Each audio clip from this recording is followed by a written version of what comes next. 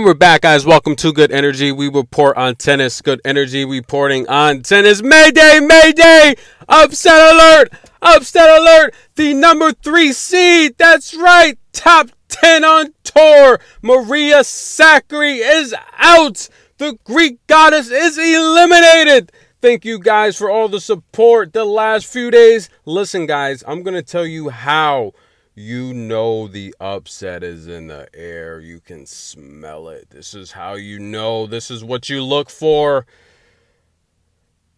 I think I'll save that for the PayPal people that donate. I appreciate you guys. There's a couple key things you want to look for the huge upset. At minimum, the spread will cover. Works every time. Sakkari, listen, guys, I've never seen a top 10 player get beat in such a huge match with the same shot.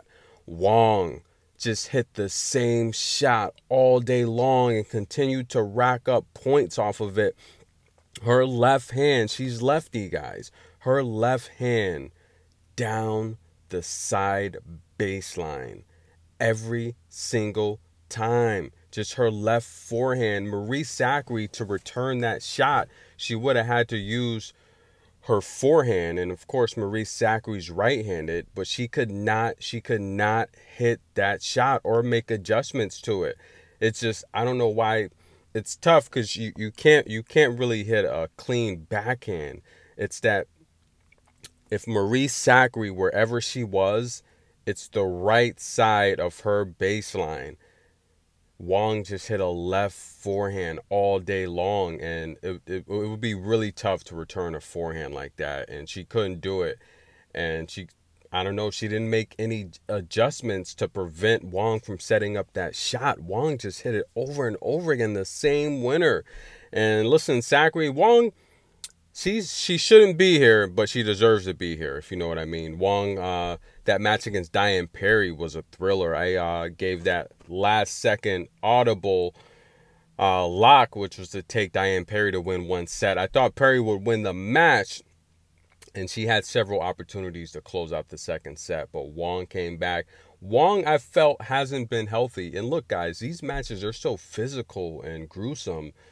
A top player, you get a small hip bruise, you get a small wrist, shoulder a little tight, thighs a little tight, calves, hurting, you could be eliminated.